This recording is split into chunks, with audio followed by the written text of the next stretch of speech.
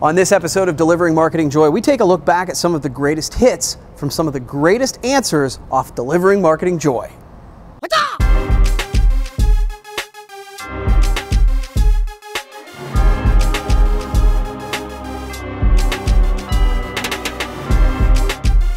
So, speaking of being a mentor, I know I've heard you speak before saying Zig Ziglar was a mentor to you.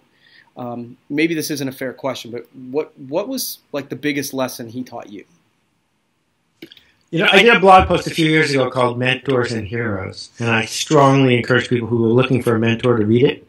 Zig wasn't my mentor, Zig was my hero. Okay. And the difference is, even though he and I knew each other, and I was lucky enough to work with him on a couple occasions, he wasn't the mentor in the sense that there's a human who's spending a really scarce resource on one person. It doesn't scale, right? I've been super lucky to actually work with my heroes. I worked with Tom Peters and I worked with Jay Levinson, but that's unusual.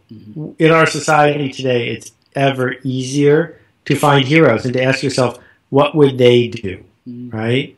What would Sue do? What would Bailey do? Because we can then process the way that they think. So, you know, what did I take away from Zig? I think the thing that the most often comes to mind is his idea of go lights instead of stoplights. That, as Ben Zander would say, and his wife Roz, the idea of possibility. You know, sometimes I'll be on an airplane and someone will say, the flight attendant will say, "How you doing?" I say, "I'm fantastic."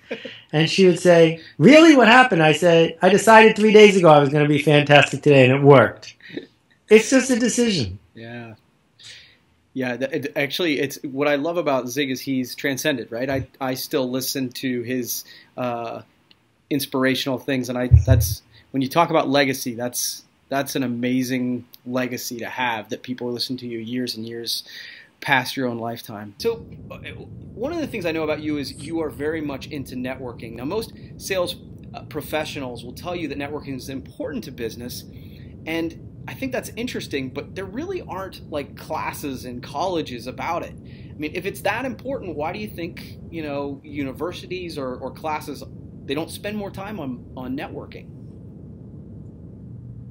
Well, it's interesting that you bring that up because I've studied that for quite a while. My networking experience when I was first getting into this business was actually literally had to call companies and cold call them. And I had to get really, really good at that really fast if I wanted to keep my job. Since then, though, I've experienced that most of the, if not all of the colleges and universities around the country will first and foremost tell you that there is a tremendous need for skills to know how to connect with people.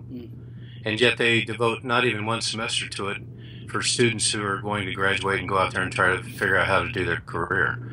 So it's always been an interesting thing to me. The other thing is that I was taught by a mentor years ago on how to network, and his method of networking probably on the surface sounds really good to everybody, because what he would do and what I would teach is that if you had 100 people in a room and you were going to go to a networking event, let's say, I could teach you how in 10 minutes to just segment out the one or two people that are going to be your target market and pretty much summarily dismiss the other 98. And every time I would do that, Kirby, every time I would do that, there was part of my heart that would say, no, we're missing a big, big thing here if we're going to dismiss the other 98 people in the room. And so I really started to make a study of it. And I started to interview people that, you know, are our clients. And I started to talk to a lot of other distributors. And I'd say, well, you know, what was it like for you? And they would say, well, you know, half of them actually were scared to go to a networking event, stand up and introduce themselves, because they didn't have a clever enough 30-second elevator speech. And so I started really, really investigating this. But the big thing for me came up in 2008. 2008 was really a tough time for us and a lot of people. Sure. And what I found out in that process is that I thought I knew everything there was to know about networking, because my networking policy was to go find the 2 or 3 of the room and just, you know, consistently stay after them until they either told me to just go away or they would become my clients. And as I looked around, I realized that everybody had been pretty much taught the same thing. You're just supposed to, hammer this thing until you can't anymore, until you beat them into submission or something, and then make them a client. That's not all there is to it at all. And in 2008, what I learned very, very clearly was that the clients and the customers and the people that I actually still to this day deal with on a regular basis are people who I created relationships with, even to the point where I created relationships with the other 98% of the room who would never buy from me. It still pays off today. But you and I have talked in the past about, and it was one of my favorite conversations where we talked about, it was ironically a famous person, right? Why Rob Lowe was making you do 100,000 push-ups or whatever. Right. But the lesson in that is that, a little bit every day moves the meter.